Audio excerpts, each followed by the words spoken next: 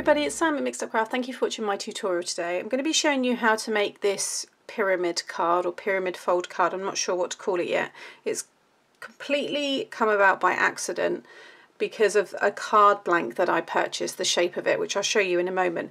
But basically I have stuck two together and this will fit into a 6x6 envelope. Well, this one's actually slightly bigger because these are, like I said, are pre-made, but it will all make sense in a moment. But then you open it up and inside you have obviously lots of room there to write a message, but the idea is that it stands up like this, like a pyramid, and it can go any way that you want. So if you want to have something written on it, I haven't finished this yet, so I was starting to do it, and now I know it's going to work. I thought I'll just go straight into the tutorial. So I'm going to show you how to get this shape, because like I said, the ones I've used are slightly bigger, and then I'm going to go around and finish decorating all of this and tell you about the mats and the layers.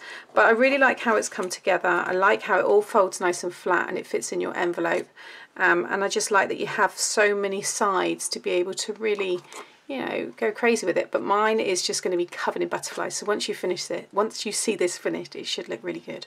Okay, so these are all of the ones that I purchased. Now these were in a pack for £1 from a charity shop. They actually came like this in the diamond shape with the score line already on them. They had no writing on them. I don't know where they've come from, but yeah, they were all ready to go. So I had them all and I thought, I want to, make a card with them. I just thought that was just a little bit boring, just having a standard triangle card. So I've had to play around with them. Now these ones here, as I said, they're slightly bigger, and these ones are 6.5. So I thought I will do a tutorial where you can make it from 6x6, because I think that would be better. Or to be fair, you can do it as long as the triangle has equal sides. Okay, so any size really you want, but your triangle must have equal sides. So I'm going to work on a 6x6. So I have gone ahead here and I've got a 6x6 card blank. Okay, so make sure that all the sides are 6x6, because some shops, although it will say 6x6 on it, it might be 5 7/8 by 5 3/4 or just slightly shy of it. So please make sure you check your sides of your card blank first. Otherwise, if you go to cut your mats and layers and then you stick them down, they will be slightly too big, and that's because that you didn't start with a 6x6 card blank. And the reason I'm saying that is because some of the ones that I've purchased from well-known UK retailers are saying they're 6x6 and they are smaller. So I've already sent an email to those companies because I wasn't very happy when I purchased 50 of them, and yeah, you can imagine. Anyway, so this is your 6x6 card blank. You want to have your fold at the top, and along the bottom you want to mark the halfway mark, so it will be at this point. You will also see if yours is exactly 6 inches, but like I said, any once you know how to do it, as long as all three sides are the same, it'll be okay. So 3 inches at the bottom, 3 inches at the top, and this is what you will do to whatever. So say you're using 5x5, you want to mark the halfway point at the top and the bottom, and then you want to draw a line through the middle. So I'm doing this to show you how you can make this in any size you want. Okay, so just put a faint pencil mark through there. Now, because I know that this folded line here is 6 inches, in order for me to get the same side on my other two sides of the triangle, I've got my 6 inch marker here. You want to line up the top of your ruler and make sure that the 6 inches comes in line with that pencil mark, and that is right up to the top there. So just spend a bit of time making sure you get it completely lined up, and then you want to draw a pencil mark. Okay, and then now I can just go from that pencil, bottom of that pencil, all the way up to the corner. So now I know that I've got 6 inches, 6 inches and 6 inches. If straight away you know that you've got a 6x6 card blank, all you actually need to do is come up from the bottom 3/4 of an inch. So just do that pencil mark and just come up 3/4 of an inch. You don't need to do all of that, just put a cross there. Next, you're going to grab your trimmer or scissors and you want to cut it. So I'm going to line this up in my trimmer, making sure that I've got the top there. The pencil line is running nice and straight, and then I'm just going to trim that like so, and then again go to the other side like so. So now I have a equal side triangle, and you want to do that twice. So there's one that I done earlier, So now I have those two. So the way that I've just done that, no matter what size you're using, so if you've got an 8x8 card blank, you will do that same method with that size as well, just to make sure your three sides are the same. Next, what you're going to do is stick one over the top, just like so. Okay, so I'm going to add some glue onto the back here. Okay, so now you will have this shape, so you can fold over any size you want. Mine's going to be opening up from the left, so I'm going to fold the right hand side down and then that one over the top, and they will open up. Okay, so that's what you will have. Now at the minute it's all really bouncy. This isn't a particularly heavy cardstock. The one I've used is, I think, about a 300 or 260 kind of. It is a heavier weight, so I would recommend that you do a heavier weight, because the weight of the card is what kind of holds it in its shape. So just make sure, a little tip, that you burnish again all of your sides, just so that it's always, you know, wanting to go towards itself, because already now, once we put the mats and layers down, but it's staying in that shape, which is what you want. So now for the mats and the layers, you want two pieces. So, you know, on my one, I've got my first mat is this gold cardstock, and then the one on top is this kind of lattice foiled gold as well. I'll show you the paper pack in a moment.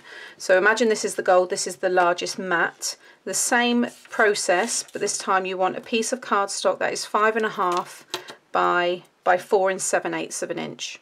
Okay, along the longer side you want to find the halfway marker again. So this is 5.5, so you're going to mark at 2 3/4.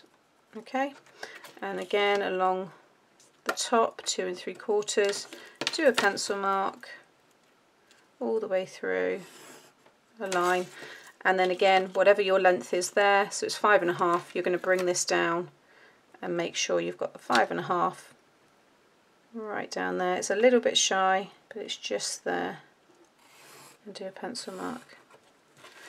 So because you're working with angles, it's always a little bit more I guess concentration is needed, but you're just taking, it looks like hardly anything, you know, you're almost going to the bottom, but I've come up about 1/4 of an inch there from the bottom. Again, trim that. Okay, and you are going to want to do that 6 times if you want to have the same mat on all of your 3 sides here and 3 sides in the middle, but you'll see now that that will fit perfectly inside. If I flip it over so you haven't got the pencil mark, you get a really nice even border. Okay, so that's your mat. Then for your layer, this is a piece that is 5 1/4 by 4 5/8 of an inch, and you're going to do exactly the same again. So along the 5 1/4 side, you're going to mark a pencil mark at 2 5/8, and again at the top 2 5/8, join them up, and then come down 5 1/4. In fact, this one will join up perfectly. So all you're doing here is, you don't need to do the pencil right the way through the middle. That one is actually going to give you 3 equal sides, like so, and then just cut that one out. And it still does come up a little bit from the bottom. So, and again, now we've got our equal-sided triangle, and then that will go over the top there. Although that one seems a little bit too big, I'm going to take a little bit off that one. I think you can afford to go off a little bit. So on one of the sides, I'm going to take about 1/8 of an inch off. There we go. You just want to make sure you get a nice border from the one below, like so. And again, you want to do that however many times. I actually done this one 5 times because the one in the middle I had in white. So although I cut 6 of them still, I done 5 in the colour, and then I done the middle one white where I done my message. Okay, so that's what you want to have there. So get that all stuck down, and then that will bring you to this point. Okay, so you can see what I mean there, the one in the middle, I've done the white, and I just used some silver. Although I've got gold and silver work nicely together, so I've done a silver embossed sentiment there, and that was from Stampin' Up. Now the papers are from this, what I'm calling vintage first edition paper pack. It's Botanical Notes. The reason I'm saying vintage is it is, I thought it was older than what it said, but it's 2014, and I picked it up the other day in WH Smith in their clearance section. And I did share that on my What Did I Get video, so that's the one that I'm using there. So when you go to do your decoration, you want to bear in mind that this will fit in your envelope, so you've got all this space free, but you can only really go over the edges on the top one and on the back one, the one inside, you have to obviously be aware that it is going to be going inside. So you wouldn't want to, for example, have a butterfly when it's open, although it look nice coming right over, because when you go to close it, that butterfly is going to get completely squashed. So I've gone over the edge with that one because that is my top. Now I'm not putting any message on the outside, I'm just going to have it covered in butterflies, and then that person would just open the inside and then straight away it just stands up perfectly because there's a lot of weight on it now. So I'm going to lay this down. I'm going to start doing my butterflies here. Now I fussy cut all these from one of the sheets. They are pearlized. You can probably see the shine on them there. They're absolutely gorgeous. So I'm just going to put the video on high speed and I'm going to get this all decorated so you can see how I've done it.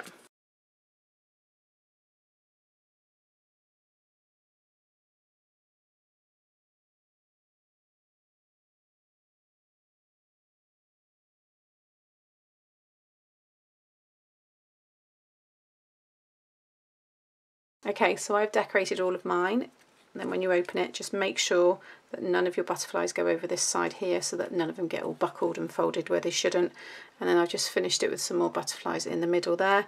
Go ahead and re-burnish it as well, you know, along there before you put it in the envelope. It just means that by the time, although if it's sat in an envelope it will be fine, but the weight on this now, these naturally want to close, so when you do stand it up you can just push them in there. I think my mat's a little bit, there we go. I think it looks great. Really like this, really unusual. It's really decorative as well. So, you know, that's why I've kind of left nothing on it, because sometimes it's nice, I think, people to keep their cards out maybe even past the birthday a little bit longer. So this one is just nice and, you know, just a nice decorative piece. So it can also be a tent. You could open that up even more and, you know, you could change this into a tent theme or something, because it's obviously that style. But I really like this card, so you can have it any way that you want. The idea is that it kind of does go up together like that, but yeah, really like this, guys. So very unusual, very different today, but I wanted to use those triangular card blanks that I had, and this is what I've come up with. So yeah, I'm loving this, really pleased with it. So I hope you've enjoyed it. I hope you give it a go. Please share anything that you make over on Mixed Up Crafters. If you like this tutorial, give me a thumbs up and subscribe to my channel so you get to see more. Thanks for watching. Bye.